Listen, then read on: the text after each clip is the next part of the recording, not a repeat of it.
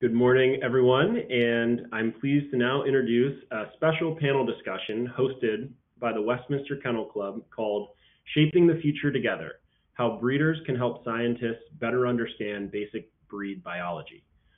Both Embark and the Westminster Kennel Club are committed to promoting the importance of canine health. Embark and Westminster have actually long partnered to create and deliver educational content to breeders the world over about how genetic health is an important component of overall canine health and how genetic health testing can be used to support healthy breeding programs. Today's panel discussion adds to this important collaboration and will explore how breeders' expertise and understanding of their breeds can help scientists better understand breed biology and aid in future discoveries to advance canine health. Please join me in now welcoming the moderator for this panel, Gail Miller-Beischer. Welcome, Hello, Gail. John. Thank you so much. Oh, thanks for having me. Happy to be here. Yes, excited to have you host this discussion. And for everyone's reference about Gail, I have a great bio for you here. Gail Miller-Beischer is the Westminster Kennel Club's Director of Communications, spokesperson, and on-air analyst for its iconic dog show. Gail is an AKC licensed dog show judge and is a member of the Dog Writers Association of America, as well as multiple national breed clubs. She is passionate about dogs and an advocate for canine health, and she brings a wealth of experience from years working with dog owners, breeders, handlers, and from helping to produce one of the world's foremost canine sporting events. Originally from bearded collies, she is currently the proud owner of a Vizsla and an English Cocker Spaniel. So, Gail, welcome again, and thank you for moderating the discussion. Thanks, John. It's going to be a lot of fun. For sure. So now I'm really excited to be here and ready to introduce our panel. We have some great panelists lined up, and I believe they're going to be joining now. I'm going to let each person introduce themselves, and I will start it off with Larry Letsche, DVM. He's the owner and breeder of Flynn, the Bichon Frise, who was the 2018 Westminster Best in Show winner. So he'll kick it off for us. Go ahead, Larry. Hi, everyone. My name is Larry Letsche. I am a small animal veterinarian in the state of Michigan, and a majority of my practice includes working with breeders and helping them to get the best outcome for their dogs. I've also been a breeder, along with my wife, Lori Carlton of Bichon Frise, for the last 40 years. And I'm also, we've also had the pleasure of showing dogs and finishing dogs in all the groups except for terriers. Great. And next up is Zach Lounsberry, who's with Embark. He's the Embark product analyst and a research scientist. Go ahead, Zach. Thanks very much. Really happy to be here also. Just a little bit about me. I got my graduate degree from Kansas State about a decade ago, and spent most of the time after that working with UC Davis in a wildlife genetics and genomics context. So I'm kind of working with everything from foxes to albatrosses to North American wolf-like canids, which kind of got me interested in dogs. And so spent a little bit of time at the vet genetics lab there, and then came out here as a bioinformatics scientist about 2 years ago, and have just been kind of helping with all manner of scientific support since then. So thanks very much. Great. And our third panelist is Lisa Peterson. She is an Embark Senior Content Strategist in the Breeder of Veterinarian Group. Go ahead, Lisa. Hi, Gail. Thanks. So my background is a lot of work with AKC over the years. I'm a 35-year breeder, owner, handler of Norwegian Elkhounds. I've also become a delegate for my parent club. I've also worked for AKC for many years as their communications director and spokesperson. I've also done some work with Westminster as a PR consultant.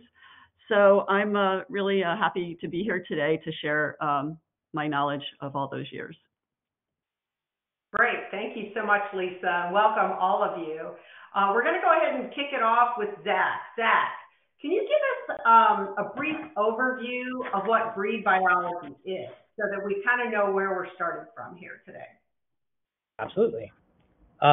So, in many ways, breed is often used by owners and veterinarians as sort of a proxy for genetic testing. We know that within certain breeds, they're prone to exhibiting unique traits, health conditions, behaviors, those sort of things, and the extent to which those things are heritable is largely presumed to be understood across individual breeds. And so genetic testing goes a little bit of a step further and sort of seeks to understand the genetic mechanisms underlying these traits and behaviors, allowing breeders rather to make sort of more informed decisions towards breeding their best dogs. And so when we talk about breed biology, we're really sort of referring to that population level genetic characteristics resulting from those hundreds of generations of artificial selecting for sort of what makes your breed your breed.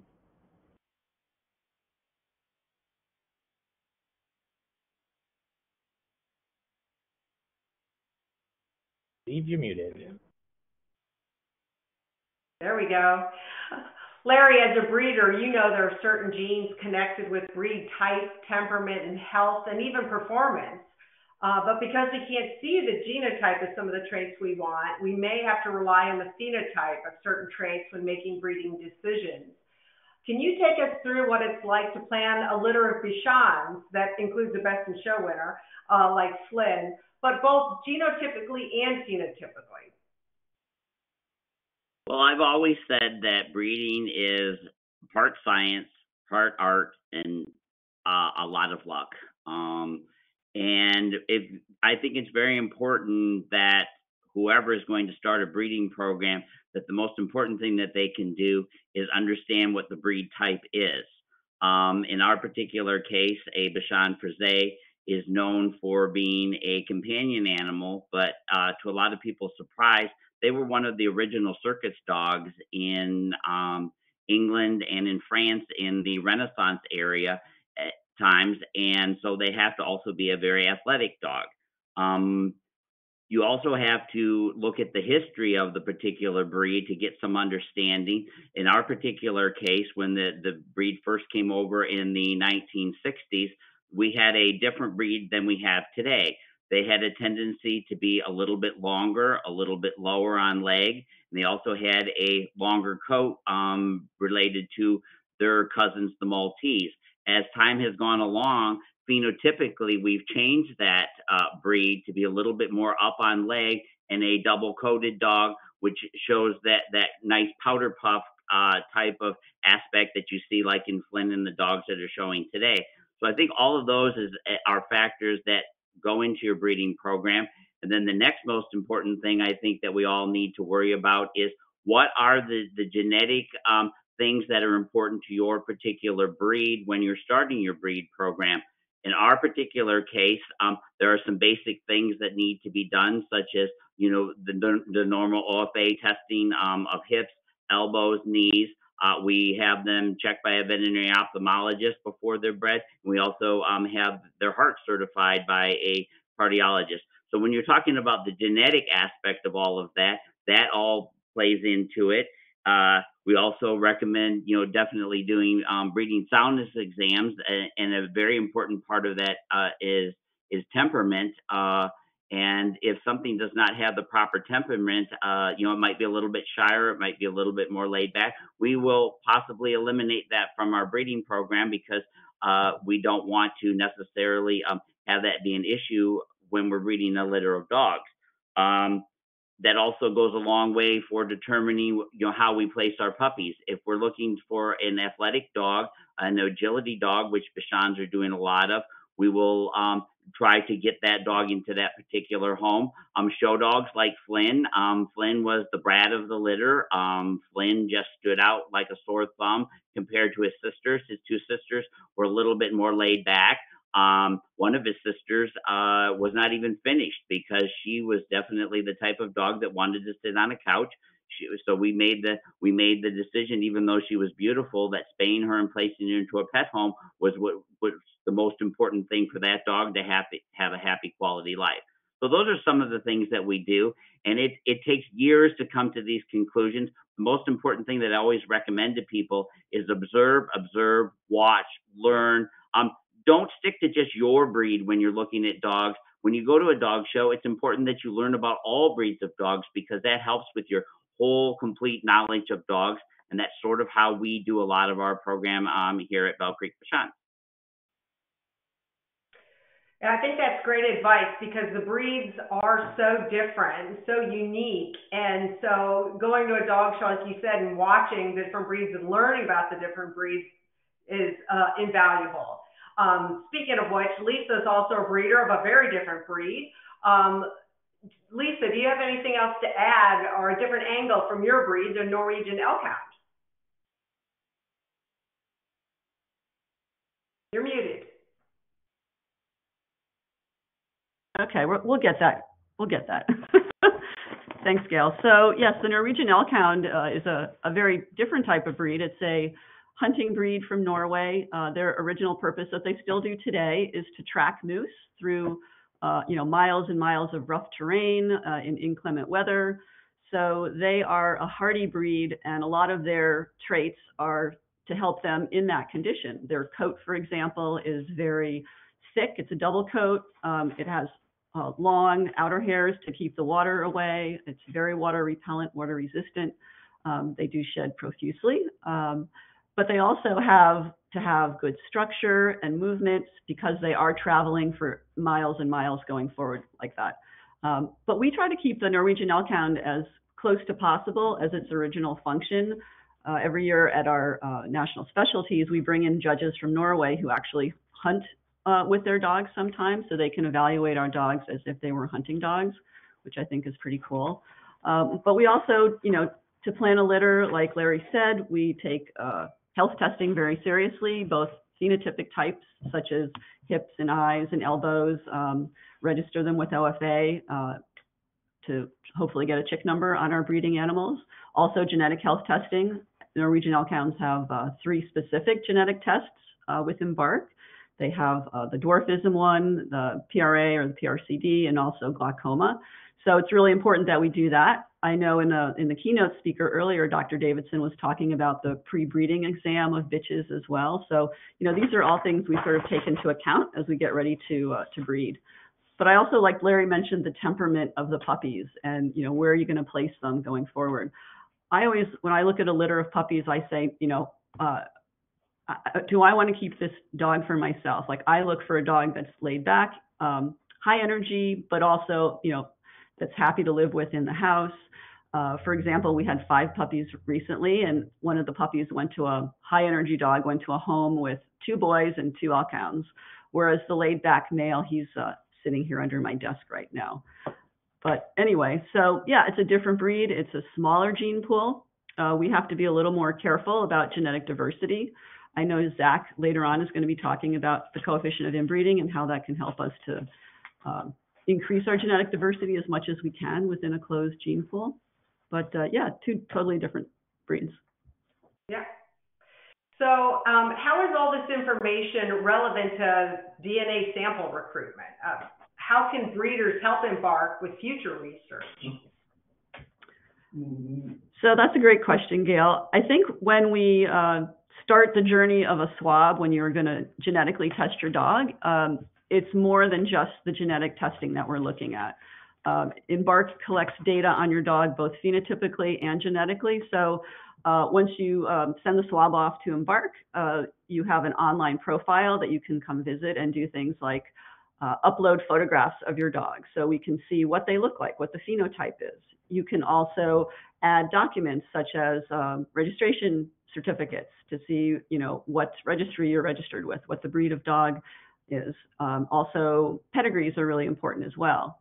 And videos. Videos are a great example of putting in things that might be looked for in the future for behavior traits. For example, let's say your dog has this trait, it spins around in front of the front door, and it seems to be a very breed-specific sort of trait. You can upload these videos, then say in the future, maybe if we're looking at behavior traits, we can see these videos as proof that this dog does spin, and then look at it deeper, like does it spin to the left, does it spin to the right? So there's all that, but I think the most important thing that happens after you get your dog DNA tested, excuse me, is you have to take the annual health survey, which is a great way to sort of show the progress of your dog as it ages. If your dog develops a disease at a certain age, it might help for the onset of that disease. Like if it's a 4-year-old that got a certain kind of cancer, and we see that over and over again, that would, help in discoveries going forward. And just to clarify, there's 2 puppies playing at your house, right? Yes, you can probably hear them. They're growling on the floor. They're going to bark soon. I'm going to mute. I apologize for that. It's their play hour. Sorry. That's okay. We're going to throw now to Zach. Zach, what factors does Embark consider when they are selecting research projects? Yeah, I really like this question.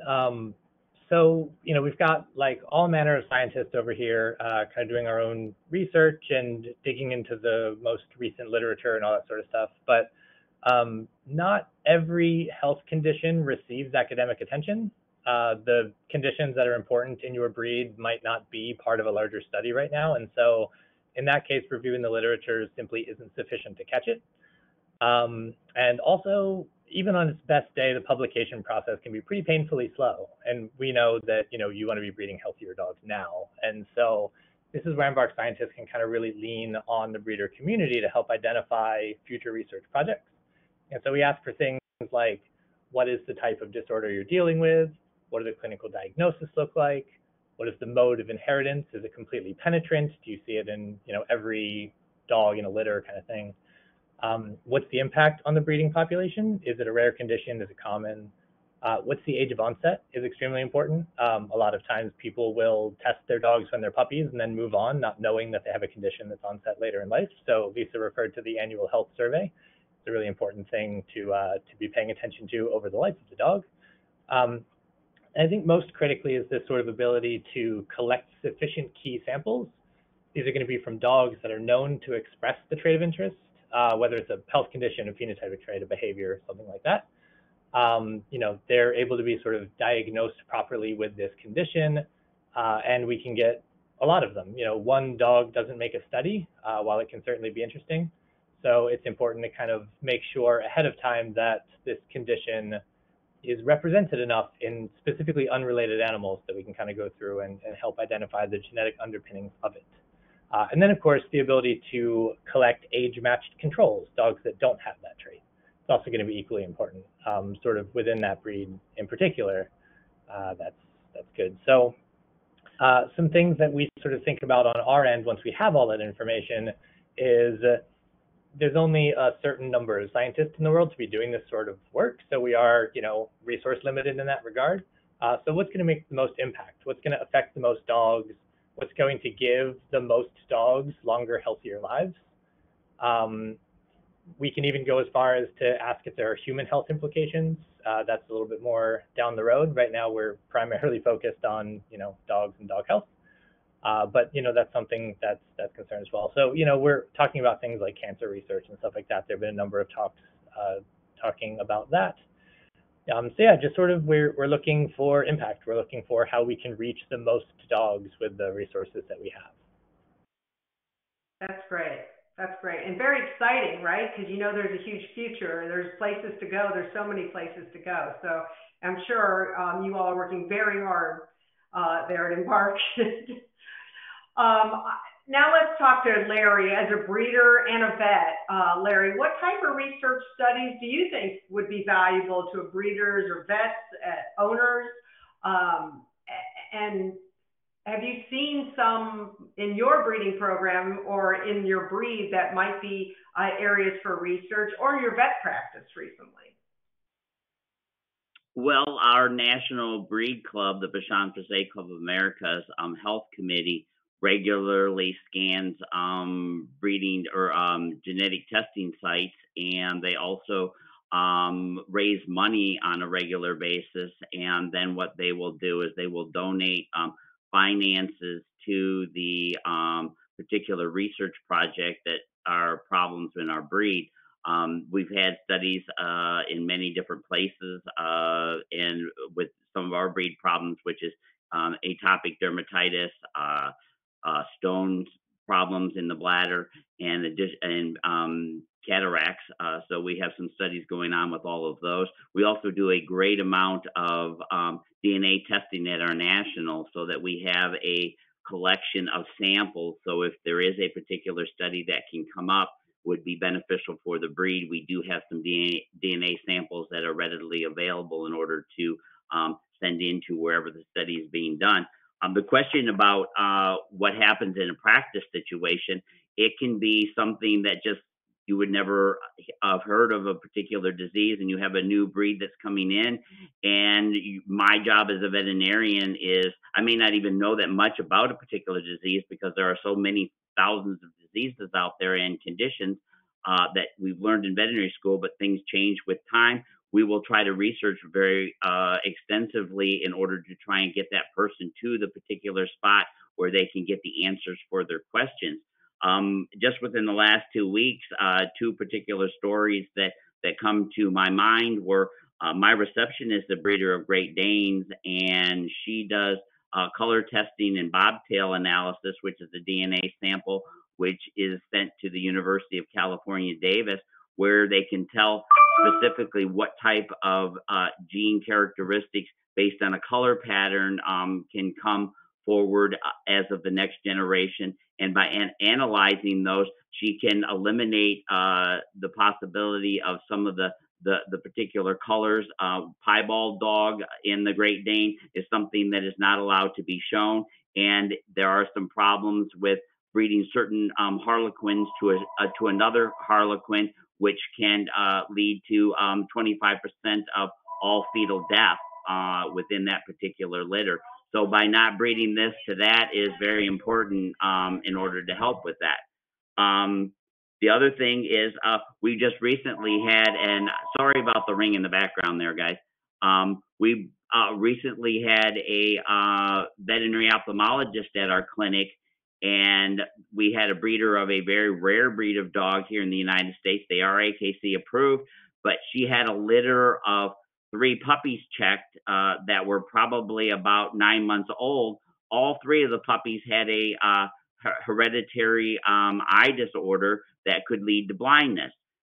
She also had the mother checked, and the mother was absolutely clear at that particular point. She was so concerned about this, that these were the first puppies that she's ever had an issue with, that she actually got in contact with the veterinarian at Michigan State University, and she's already contacted her breed club, and they are starting a study in the next couple of months when her national occurs to try and find the particular marker for this particular eye disease. So those are the sorts of things that we find in a daily practice in order to help people with the best health for their dogs. That's great. You're making connections, and these connections are fortunately happening more and more frequently. So that's awesome. That's great to hear. Lisa, I know there was a recent study about the discovery of early onset adult deafness in Rhodesian Ridgebacks. Can you tell us how clubs can get studies done with Embark? Sure. Yeah, the recent Rhodesian Ridgeback discovery was a decade-long collaboration between breeders and owners and research scientists, and eventually Embark came to help bring it over the finish line to find a test for testing for that early onset deafness in Rhodesian Ridgebacks. And I think the key for this type of study is that it really does take a lot of samples to get a study done. Like Zach said, one sample does not make a study. The numbers that were used in the Rhodesian Ridgeback study were 23 affected dogs and 162 control Rhodesian Ridgebacks. So clubs can apply for inquiry, it's called. We have a form that I will share in the chat. If you want to look me up after this session, I'm in the chat. I can send you a link to it. I'll also be in the Embark booth at the end of the day at 3 o'clock if you want to reach me there to send you a link to this research inquiry form. But basically, clubs need to do a little bit of homework to be considered for a study. Like Larry was talking about all the things that the Bichon Club of America is doing. You really have to be able to get a suitable number of samples to have a study, to have access to the dogs that have both the condition and clear dogs as well as older dogs. You might want to think as a club, do you think you know the genetic cause? Can you see a familial correlation between dogs that have the disease and don't have the disease? What's also important is the age of onset. So do you know these dogs get this condition at, say, age 5 or age 7 or later in life? If there is any known research, certainly share it. I know our Embark scientists are very cutting edge and out there reading all the literature and looking for all the diseases that affect dogs today. But basically, you can bring Embark a package for consideration, and to Zach's point, we will take a look at that. If the study is accepted, it's good to know that the cost to the club or the breeders involved in the study is free. Everything is free. There's no additional cost. We will give you free swabs for additional sample recruitment. All the samples will be confidential. We use barcodes. Everything is anonymous, so that it's, we're very sensitive to clubs and breeders for this purpose as well. So, and also, the more the clubs can package this and bring it together, it would also help bring us novel discoveries sooner than, say, with the Rhodesian Ridgebacks that took 10 years. Thanks, Lisa. I think Embark calls them bark codes, not barcodes. So I think that's really cute. But you know what? This recruitment really empowers the breeders to gives them another way to really help their breed's health in the future by just a quick little cheek swab. You really can make a donation of sorts to make the research come to life, and that's great. I love that the breeders are now, have even more skin in the game and can really help make a difference. But it is a numbers game, as Zach said. So we need lots of swabs. So Zach, genetic diversity we know is very important to health at the individual and breed levels. As a population geneticist, can you give us an overview of the benefits of using genetic COI versus pedigree-based COI calculations? Yeah, so this is a conversation I've been having with breeders for years now, both myself and through other folks. And if you didn't check out Dr. Sam Hauser's talk yesterday, she goes into great detail about COI and how we test for it and why you should use it. And nothing that I can say in the next handful of minutes is going to do that talk justice. So I would absolutely recommend going and checking it out. But I can give some cliff notes in the meantime. And so the one thing that I really like to emphasize when talking about this is that pedigrees always have founders. And the specific inbreeding within those founders is not always known. It's often inferred, but there are a lot of pedigrees that go back pretty deeply, even dozens of generations, but they always make that underlying assumption that at the very top of that pedigree, those individuals are unrelated.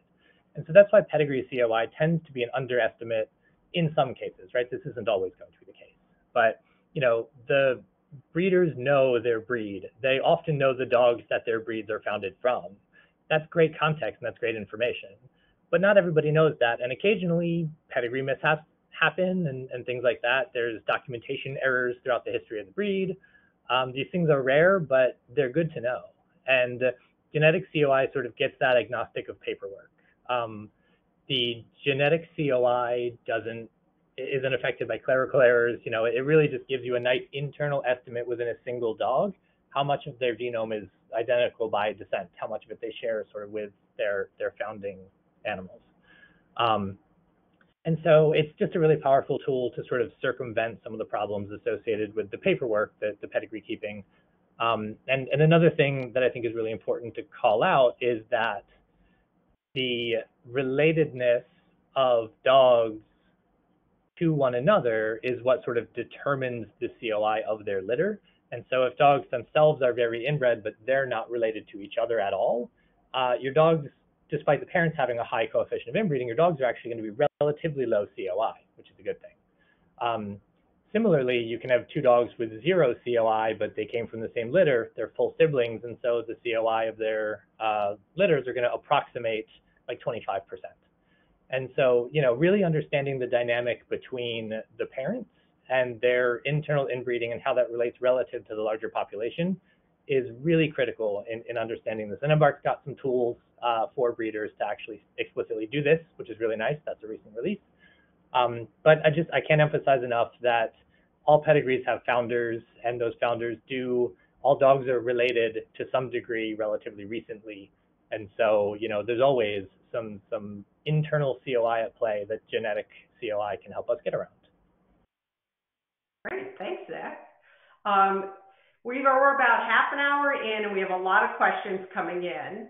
So I think, yeah, take a sip. I think we're going to move on to some of the questions. And the first one, Zach, is for you. So we'll just keep you on a roll here.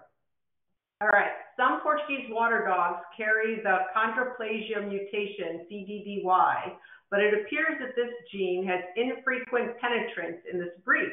This is the first dominant mutation the breed is dealing with, and we need both information on incidence of this mutation as well as frequency of expression to guide breeding decisions. Can you make this part of your questionnaire and separate out our breed for study? Yeah, that is an excellent question and very well phrased. Thank you.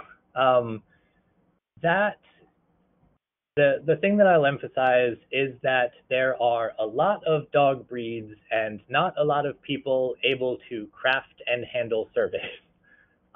We do our best to make sure that we're getting feedback from the entire breeder community and like I said, prioritizing that to the best of our ability.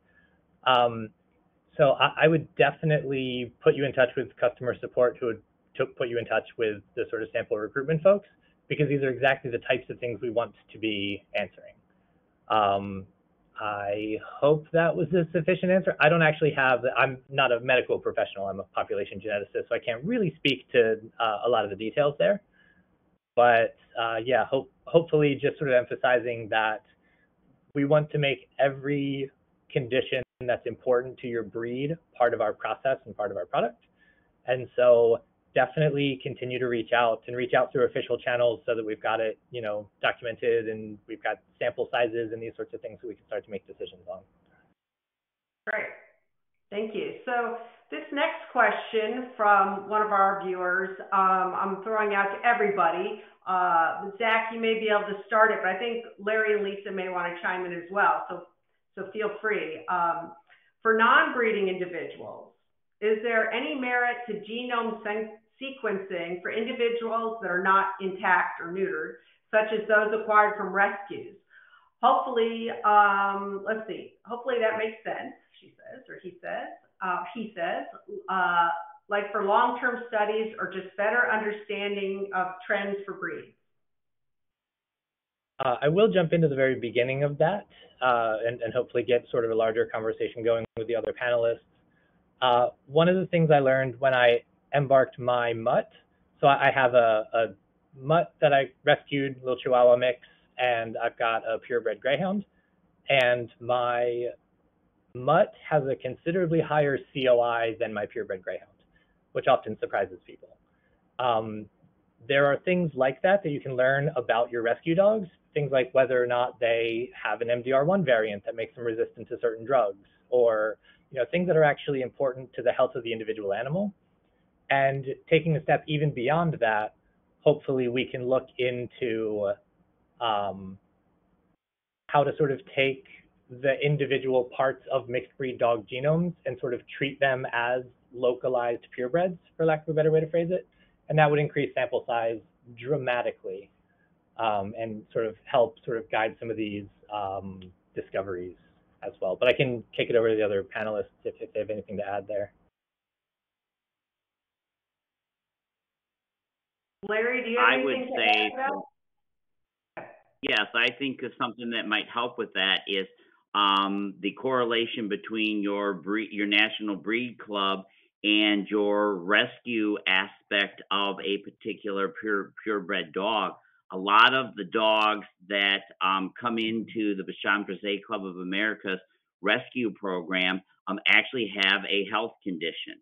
A lot of them are turned in for skin issues. They're turned in for bladder stones that the owner can't afford to have that surgery done. Some are turned in, unfortunately, for the way people, lives are and stuff. We get a lot of dogs that are between the ages of 10 and 16 that have a health issue, and those dogs are valuable genetically to understand the particular disease. And by having that DNA sample come through the rescue program, I think that adds into all the stuff that Zach said about, the more number of samples you have, the better it is. So those are actually very important dogs for a study on those dogs that are coming into the rescue.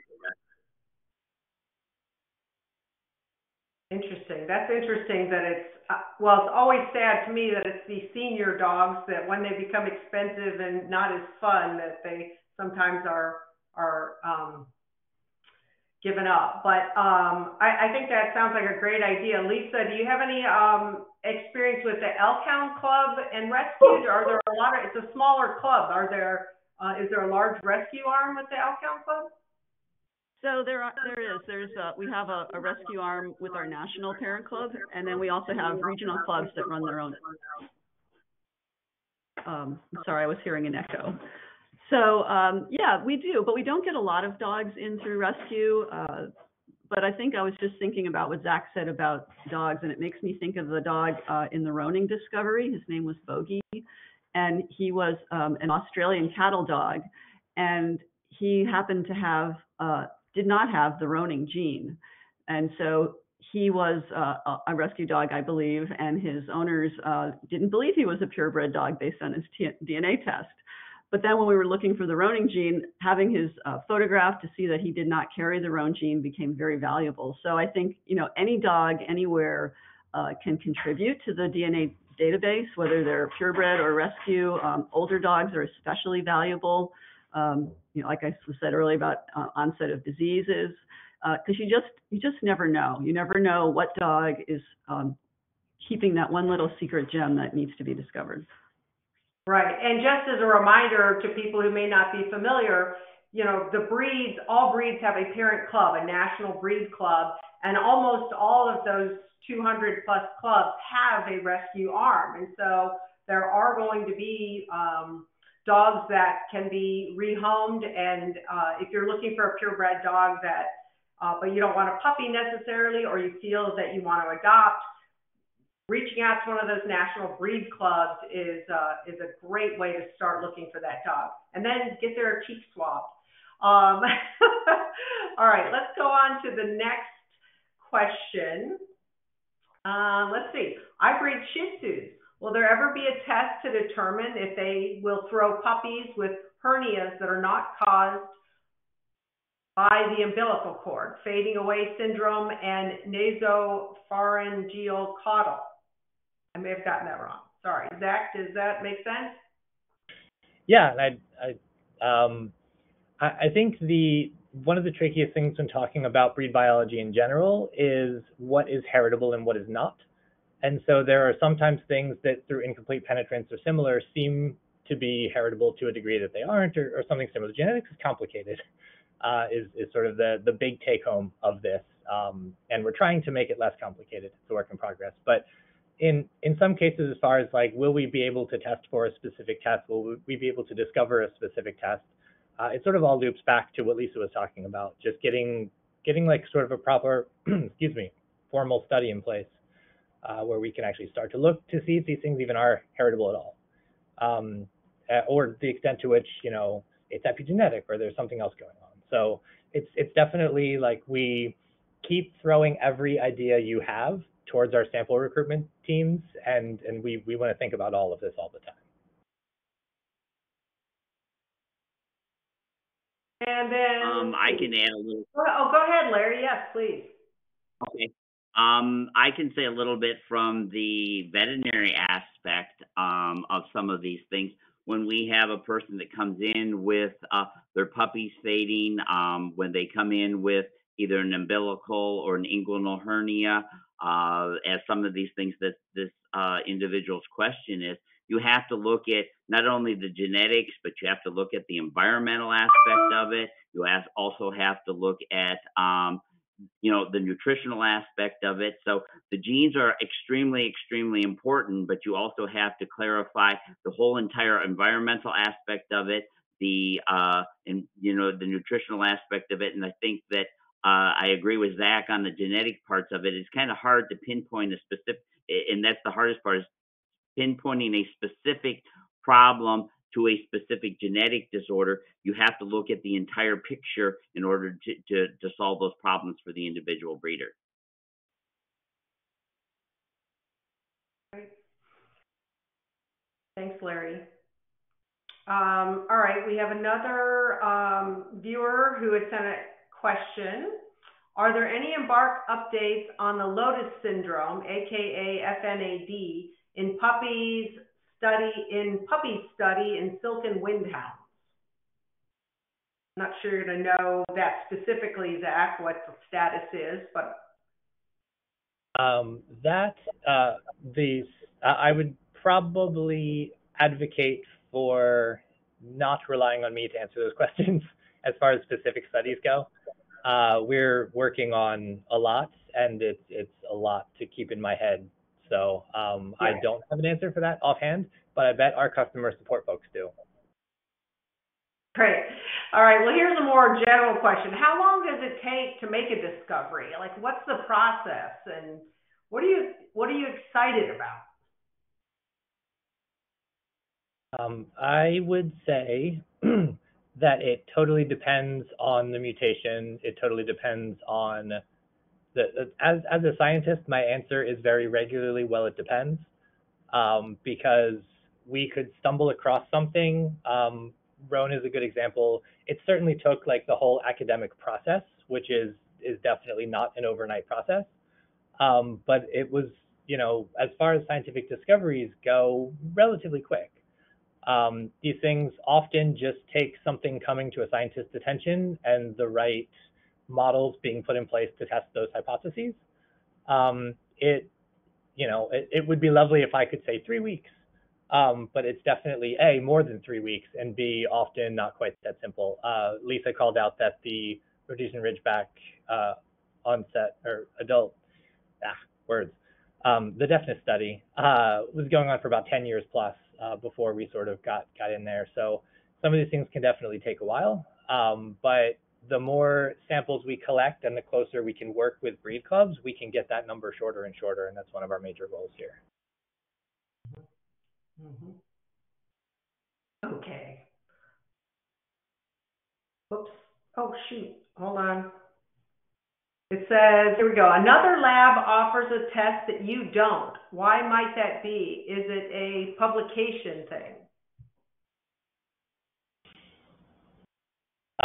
We test with a research grade microarray, which cannot test every type of genetic variant. There are models that we can put together using the variants that we can test for, but in some cases, things like copy number variants and things like things that require more than one gene, these are more difficult to test on the type of test that we have.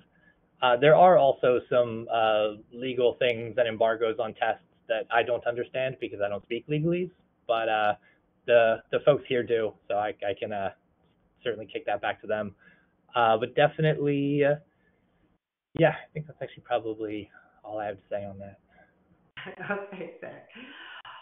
Here's something that's interesting, and I think everyone here has seen this in the show ring and in the field. Someone is asking about discoveries that show a different percentage in field dogs versus bench dogs, show dogs, in a given breed. So we're always very proud when there's a top winning show dog that also is a champion in the field, to just kind of prove that they can still do what they do. But you also have some breeds where the lines really go different directions, and the field people just breed the dogs that they use in the field and don't use the show dogs. Do you know if there is a difference genetically that has been studied? Do either of the breeders want to provide some perspective there before I talk too much? Sure, I can talk to that. So to your point, Gail, working lines and show lines sometimes start to diverge from each other, and they become almost their own gene pools, if you will. So there is definitely a good reason to study both of those lines. But I also want to just bring up a point about that when looking to increase your genetic diversity in your breeding program, that sometimes you can go over to a working line of the same breed, and you can get that genetic diversity back into your own breeding program rather than just staying within the show line. I know it's very hard to find new genetic material within closed populations, but this is a perfect example of how going to a working line would help a show line, or vice versa. I could add an example. Sure, I can add an example in there. I have a fair number of Siberian Husky breeders, and their sled dog line versus their show dog line, in many cases, they look like a totally separate breed of dog. But they also use a lot of their show dogs as sled dogs in their teams of 6 or 8. And what they will many times do is they will breed both particular types of dogs and get the benefits on both sides of the picture. Interesting. Zach, do you want to wrap that up? Does this have something to do with the COI you're going to talk to us about again? They definitely, so actually COI is an interesting thing with the working and show lines in particular. Often, Embark will show you, like, this is the distribution of COI within your breed, and sometimes you see these sort of 2 little bumps. So like greyhounds, I think, are an example where you've got like racing lines and show lines that have like different COIs because they've been bred like out and apart and bred different ways. So yeah, there's definitely genetic differences for sure between these lines. And yeah, I think that's probably all I've got there. Well, I know that Lisa just had a recent litter and discovered some interesting things about her COI. Lisa, you want to tell us about that since we're somewhat related in this topic? Sure, absolutely. So as a lot of my friends know, I hadn't had a litter in 15 years. So I felt like I was breeding for the first time almost. And I had, DNA tested Polo, the mother of this litter, and her COI was around 13%. And I also used frozen semen, so I didn't quite have COI yet, but I was able to get a DNA profile on the frozen semen afterwards using the empty syringe, and Embark was able to get a DNA profile out of that, which was kind of cool. And his COI was at 19%. So I had the mother at 13, the father at 19%, and my litter came out with COIs of anywhere between 24 and 29%. And it was an eye-opener for me because, like Zach was saying earlier, you can have 2 dogs of 0 COI and breed them together and get a much higher COI than you expected.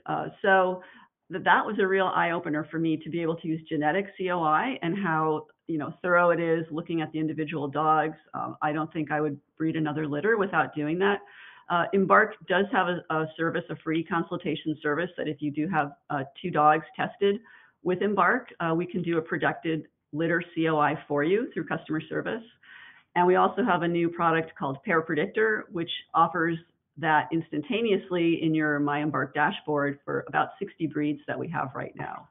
So, as a breeder, I can't emphasize how much COI is important to things like the longevity of dogs.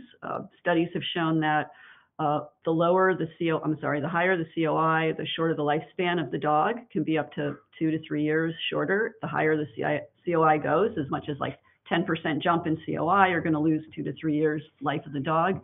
It'll also show that a higher COI will give you smaller litters, and it will also show you that a higher COI will start to have a smaller body size for the individual dogs. And I know from breeding 35 years ago that I have experienced that. I've seen smaller litters, I've seen smaller dogs. I can't talk about the longevity factor because unfortunately all my dogs have passed away from cancer at different ages. But anyway, it is very important, COI, genetic COI. I highly recommend it as a breeding tool. It's one tool in your toolkit, along with phenotype health testing and also other genetic health testing as well. Thanks, Lisa. Yep. Okay, we have another question. This is a general Embark question. Do you partner with rescue organizations to get samples for research? And I think this means, large rescue organizations across the U.S. Zach, or Lisa, can you answer if Embark does that?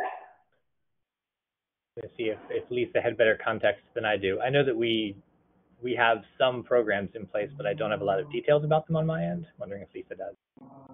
Yeah, I'm pretty much in the breeder world, but I know that Embark has partnered with research organizations in the past for certain campaigns such as Clear the Shelters and other things, but I don't have a lot of knowledge about that.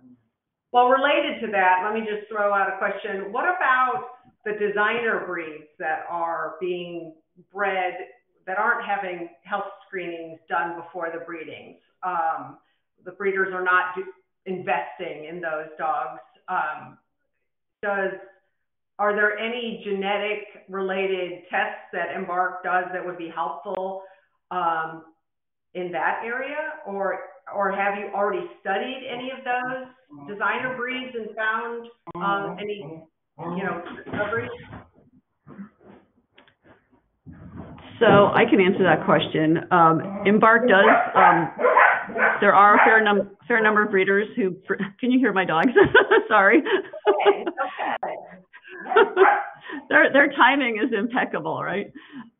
For the designer dog breeders, Embark will give you the breed-specific test results on the breeds if there are two breeds. If it's a golden retriever and a poodle, it does list all the breed-specific health tests for both of those breeds.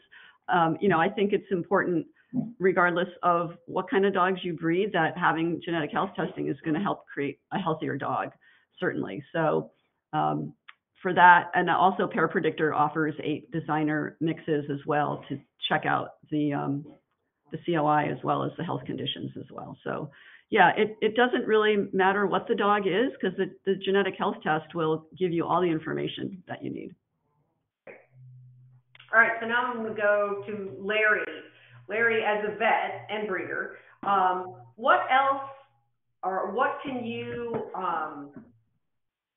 tell breeders that they could do, you think they could do, to help bridge this breeding and science connection that we're trying to do? We're trying to help scientists. We want breeders to help scientists. Is there any words of wisdom that you can give them in this area? The most important thing is learning about their breed, making sure that they know everything before they're breeding. I'd like to say a little bit about the designer breeds that you had just talked about. It's been a challenge on those people breeding those dogs that we have to continually educate. I know that's a word that we just kind of throw out there. As you say, a lot of them are not doing the health testing, and they're just breeding dogs to breed dogs. And it's been a challenge in order to educate them. In fact, they take a longer period of time many times in order to get that. But I will say that some of them are actually getting with the program, simply put. And I just need to spend as much time getting them trained up as my regular breeders, purebred breeders, if it is going to be something that we see. To be honest with you, probably somewhere between 50 to 60% of all new puppies coming into my clinic are designer breeds. So it is here, and it is here to stay. And we have to offer them the same services that we do everyone else. But it's important that they do understand that not just because you have, they may not even. A lot of them say, well, they come in and tell me it's a healthier dog because it's a mixed breed of dog. That's not necessarily the case. I've seen all the same health disorders that I see in a purebred dog in the doodles or in a designer breed. And it's just important that the individual be given the same amount of time and we educate them extremely well, because many times they're not understanding what they're doing. Thanks. That's a great point, Larry. Everyone as a breeder started out with their first litter, and we didn't know what we were doing. So, an education along the way is very helpful. There are a lot of great resources out there to learn about genetic health as well as other types of health. Even the OFA website is a great resource to show you what types of tests the parent clubs recommend for each breed. And, if you are breeding designer dogs, then you really need to go and look at what breeds are in your mix and, adhere to the tests for both of those breeds. Well, here's a question coming in about testing and breeding. So let me throw this to the group. There are a lot of breeders that do not believe in health testing. They claim it's too expensive. I know there are breeder litter kits. However, will Embark ever remove the limitation of buying the litter kit, but it can only be for that one litter? Some of us would love to stock up. However, we can't predict our litter sizes. So I can answer that. You can purchase regular standard kits in tiered pricing. You can buy one kit, you can buy 2 to 10 or 10 to 20. So there is a tiered pricing model for people to use if they want to stock up on kits that aren't specific to their litters. Great. And I think going to customer service would also be helpful. Any other questions about that? Plans. Okay, we have another breeder. Let's see. As a breeder, what can we do or say beyond health testing, showing, and working our dogs to prove to vets that we are good breeders? I've had a number of negative experiences with vets who just don't want to hear that we can be responsible breeders. Not everything needs to be or has to be a rescue. So this is something that's been ongoing in our world for a long time, is that, and maybe it comes from the vet schools, I'm not sure, but it seems like a lot of vets, breeder is a bad word. Does anyone want to jump on that? Larry, in veterinary school, position, Larry, why don't you jump on that? Yeah. In veterinary school, you learn a lot about breeding dogs, but it's not the top priority. We learn much more about the individual dog, and the amount of time we actually spend talking about dog breeding is very small. The good thing that's come along recently, though, is that AKC and some of the other people like Westminster have come along, and they've started, doing a lot more programs with getting more veterinarians that are interested in becoming breeder veterinarians or theriogenologists, which is the study of reproduction in dogs. Donating to those causes is also helpful. But what I tell people is, talk to other breeders and find a breeder veterinarian. There are a lot of us out there that, we have the passion for breeding dogs and we want to spend the time educating and helping. Go seek out from other breeders and talk to them and find a breeder veterinarian. And then if there's a veterinarian that doesn't want to deal with your breeding aspects or deal with breeders, move on. It's just like you finding a new dentist, a new doctor, or anything like that. That's right. All right. That wraps it up, Larry. I'm going to have to stop there. I want to thank all of our esteemed panelists for another great discussion as part of the Canine Health Summit powered by Embark Veterinary. John, I believe, is going to be joining us again to sign off, but I just wanted to thank you all for this great discussion.